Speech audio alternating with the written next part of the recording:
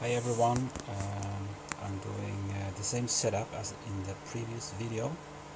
I got high voltage across here.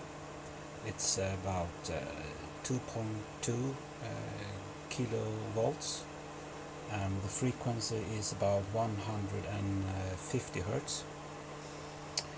I also got a small capacitor here that I am shorting out right now, and you can see the voltage across the capacitor over there.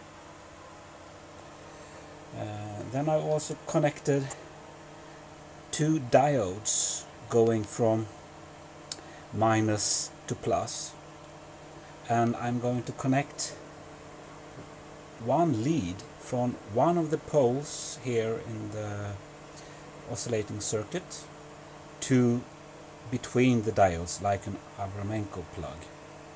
And let's see if I can show you everything at the same time, like this. First, maybe I should show you this. I get a small spark when I approach, like this. See if it comes through. Yeah, can you see that? Let's put it in the center. Can you see the spark? Well, the capacitor is still shorted.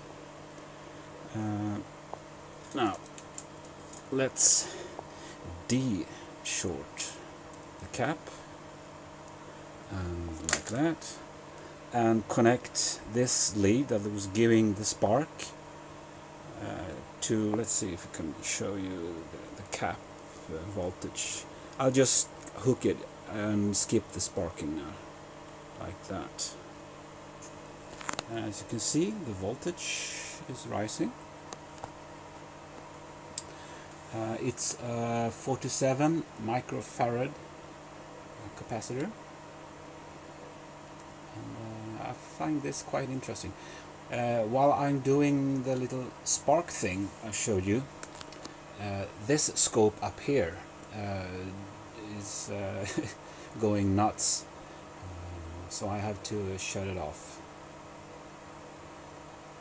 So, still climbing, 15 volts from, I don't know where it comes from, shaking things, I guess.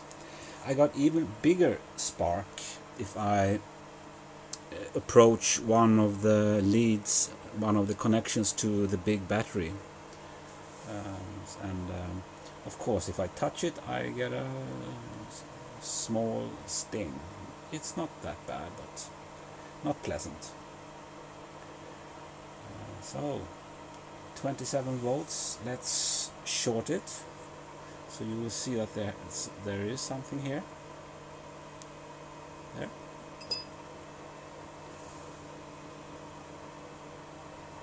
It's rising again. I don't know about you, but I think it's fascinating.